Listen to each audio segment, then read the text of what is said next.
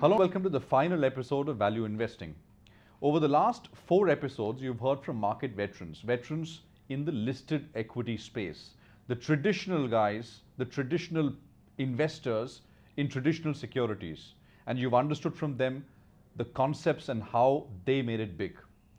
The guest of this program, this episode today, is somebody who's broken the mold, so to speak.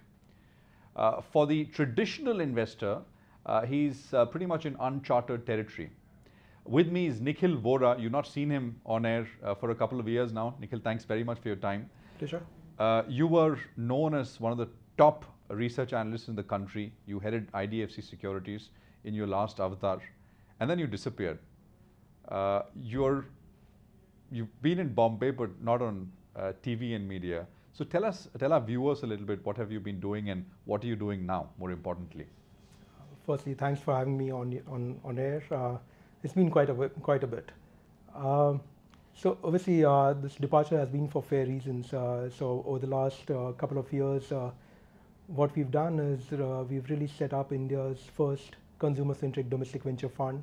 So I run Sixth Sense Ventures, which is the fund that we've started out. And the idea was frankly about pulling across what we did in the last 20 years and aggregating that all into an organization and create one out of it, which is about maybe 3 or 4 core issues that one thought was relevant. One is what we think is our understanding of the consumer landscape, and for good or bad reasons, we've always pitched ourselves as consumer specialists in some form. So this is the consumer-centric fund, and we've done that for the better part of our life. Second was about getting all our relationships on board. So while one moves from a professional environment to an entrepreneurial journey, we didn't want to leave our relationships which we've built over the last 20 years, and we've created an ecosystem within Sixth Sense Ventures, which we think is very formidable and also aids a lot of young stage businesses that we are going to invest in. And the third is about our investing capabilities. Again, I've been an investor, personally been an investor for the last 20 years in the markets. Fair bit of my personal capital over the last 7-8 years was into the early stage businesses, into private businesses, and one got a sense that that's the space to be in over a long-term period, because fundamentally we were looking at investing in the consumer of tomorrow, today, and that's what one thought was very relevant to do. The last point is important, that you in your personal capacity were invested in some of the early stage businesses over the last 7 to 8 years. So taking outside money to manage and putting them into these businesses was kind of a natural progression from there. It was, because I think the sense one got was that for businesses that are going to be relevant over the next 5-10 years, those businesses are being built in India today. And if they're being built in India today, they obviously are not listed. So the challenge was that are the leaders of today going to be the leaders of tomorrow? And almost always one got the answer that it's not likely to be. So, and that is true even if one looks at history globally, that 90% of Fortune 500 companies have died over decades, because it's unlikely that leaders of the past carry on the mantle and become leaders of the future. And our sense was that unlike in the past, new age entrepreneurs, first generation entrepreneurs had no baggage of the past. They had no mortal fear of taking on a Unilever, for instance, and they had a fairly good risk appetite along with a very clear sense of business direction, and they were participating in what the consumer of tomorrow would require, be it in terms of products, services, distribution, so in a way, analytics, and so on. The focus is new businesses, which in a way did not exist earlier. Maybe there was demand for those businesses, but those services and products did not exist, and now they exist, and they're meeting that captive demand. So I think the essence of what we're trying to do is invest in a smart-ass team, who makes a kick-ass product in a big-ass market. Frankly, that's what we're trying to do. We think we did a fairly competent job of it in a listed space over the last 20 years. And we think we will do a fairly competent job of it in the next 10 years into the same space. So I think it could be in new emerging markets, new businesses. It could be in traditional businesses, but which are done very differently. So a lot of our investing that we've done in Sixth Sense Ventures pretty much emanates from that philosophy, where what is clearly a prerequisite is that the space has to be extremely large. Yeah. What is also a prerequisite is that we should really love the sponsors whom we are investing with. And what is also a prerequisite is that their product capability and their execution capability is of something which we can really vouch for. So I think as long as they fall into that framework, we are good to go. Let me ask you, why can't established businesses, great franchises, you think, do it? Why do you think it's not? You believe it's not possible for them to do it? I think there are a couple of core reasons.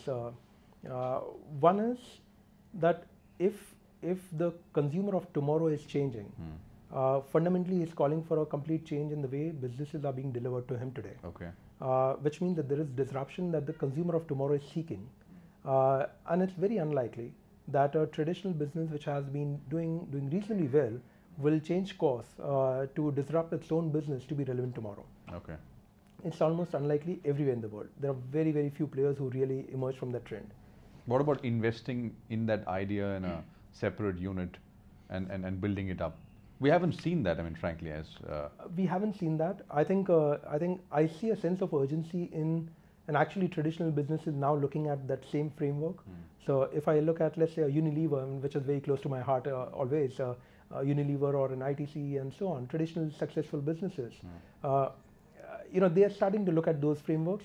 But my gut is that for them to really go whole hog is a bit challenging.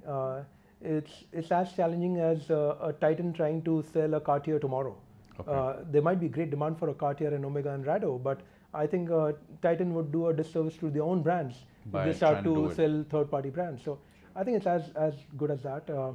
So I think it's a challenge for existing players to really shift gear, shift domain, because the DNA of the organization is meant for being comfortable with what has been successful till date. Sure.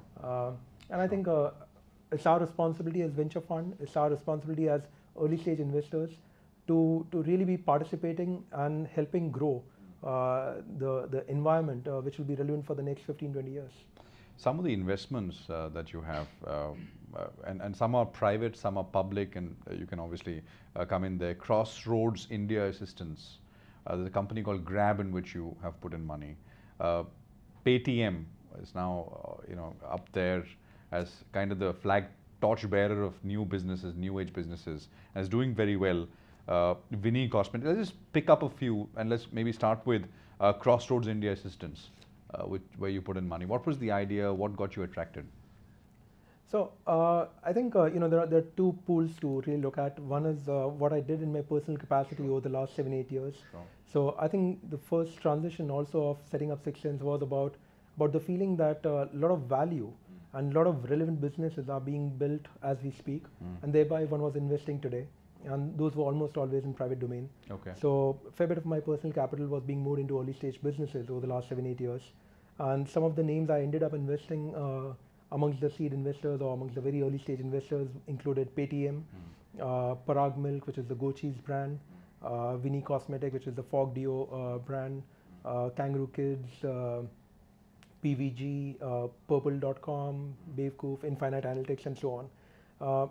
I think interesting part in all those investments which I did in my personal capacity was that in retrospect I thought there was a similar line across all these investments that one did. These were almost always first generation entrepreneurs. They were operating in large spaces and they had no mortal fear of taking on leaders in their space.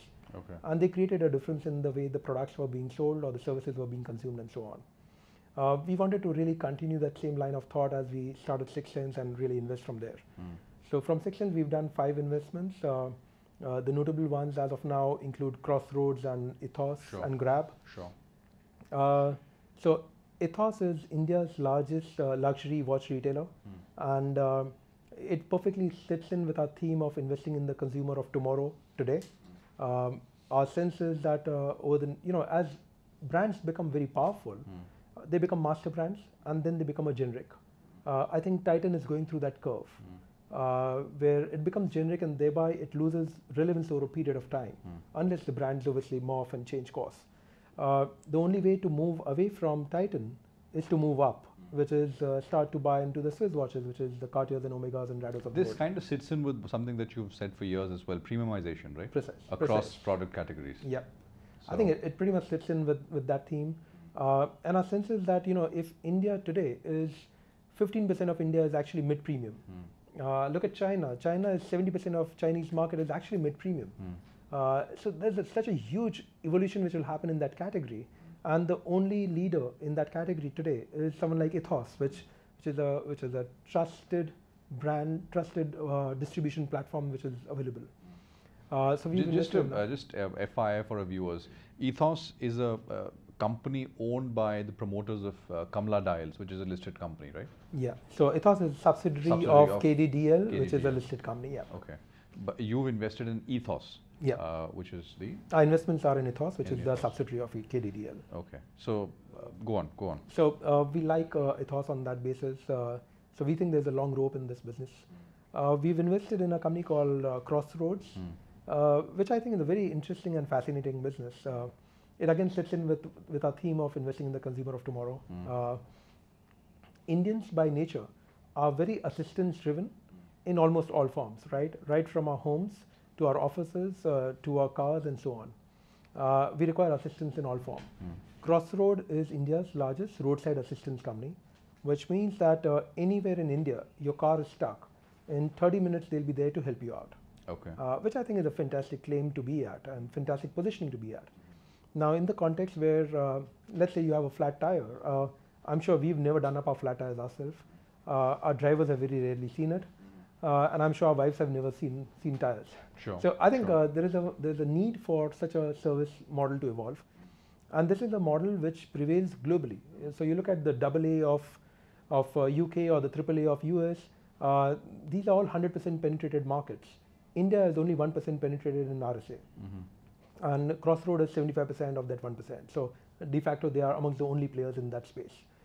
We like this space. We think there's a huge opportunity in this, both from a B2B perspective as also B2C.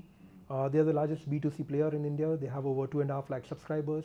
And it's a model which I think is at the cusp of change from being a physical infra player, which is what they've been, to also being a completely technological led company. So they'll morph into being a AAA of US along with a honk or a urgently, which I think is a huge value proposition to be in. So these are just to understand this, this is you need to be a subscriber and pay something annually to be able to avail of this service when the need the need arises. So you'll fundamentally become a subscriber at say $1,000 per year, and that's what makes you and they have 75% of the market, which is still very, very small. It's very small, yeah. It's a 1% penetrated market. It's a market where volume growth can be 100 times, given that where you're at 1%. The value growth is at a differential of 20x compared to global market. So there is a huge room for ARPU growth in some form in this. We see this as a very valuable business. Globally, a couple of RSA companies got listed and bought over. They got valued at $3.5 billion and $1.5 billion. So clearly, there's a very, very huge value proposition which is in this business. There is a fair bit of consumer stickiness which happens. So we think this is a and they've been around for a decade and a half, right? They've been around for a decade. They've been self-funded till now. We're the first investors in that company and that business, and we think there's a long way to go in this. Why isn't this listed? I think our viewers would want to know. I think obviously a lot of these businesses have very strong legs to walk and run. It requires some support in the initial stages, and this is where we really come in. We're the first investors in it. The business was self-funded, and I think there's this huge roadmap which is available for them. Eventually, these are businesses which will be strategic in nature. Either they grow on their own strength and they become very, very relevant, or these are very strategic assets for insurance companies or other players to really look at them, or car companies. Or car companies for that matter. What about a company called Grab, which you invested in? It's a hyper logistics service provider. So Grab. What do they do? So Grab is a play for hyper growth and hyper local. Let me just position it at that. Grab is one of the larger hyper local companies which does deliveries for food and groceries business, and they will now move into a lot of other verticals, including logistics and so on. I think it's a fantastic bunch of guys whom we've invested in. We like the space. We think this is a very relevant space over a period of time. The last mile connect is something which is a very specialized domain, and most players would want to really not be part of it and really get it outsourced. So there's a very huge B2B angle today in it, which maybe over a period of the next 3 to 5 years will morph into B2C also. Okay. So we like the space. We've co-invested along with Zomato in this, which is again interesting from the perspective that we've looked at. By Zomato investing in it, we've in some form ensured that the customer acquisition cost pretty much becomes zero. Zomato is the front end, and that really helps us to piggy ride on the growth of Zomato pan-India and maybe in a lot of parts of the world, and really grow on that basis. So our customer acquisition cost becomes negligible, which I think is a big positive for a player like this.